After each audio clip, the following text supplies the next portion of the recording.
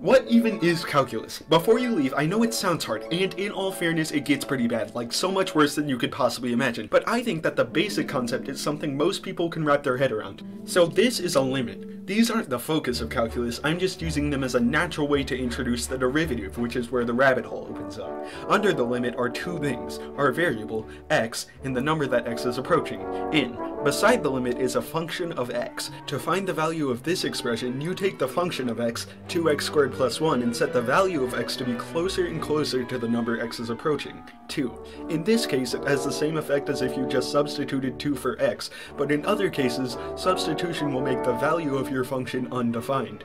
For example, how would you find the value of this, a ratio between two functions that both equal 0 when at 3, where x is approaching 3? First, draw a graph with the two functions, and infinitely zoom on x equals 3, where they both cross 0.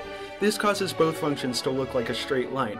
Move away from x equals 3 by an infinitely small amount, which we will call dx, difference in x. Likewise, we will call the amount that each y value increased dy. In this case, the dy's are equal to their respective y values, because the y values are starting at 0.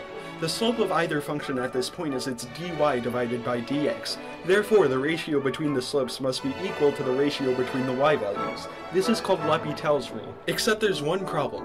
How do you find the slope at one point of a nonlinear function? You can find the average slope between 2 points, but how do you find the slope of a singular point? Use this formula, where h is the distance between the 2 points, and make h infinitely small, which you can express with this limit. This is called the difference quotient. When you plug a function, like x squared, into this and simplify, using a process I'll explain in detail in a full video, you get the derivative of that function. If you plug in a value of x into the derivative of a function, it will output the slope of the function at that given x value. The function 0.25x squared has a derivative of 0.5x. This does not mean that the slope is 0.5. Instead, it means that the slope at any given x value is 0.5 times that x value. So to solve our slope ratio problem, all we have to do is find both of the derivatives, substitute 3 for x, and then divide to get the final answer.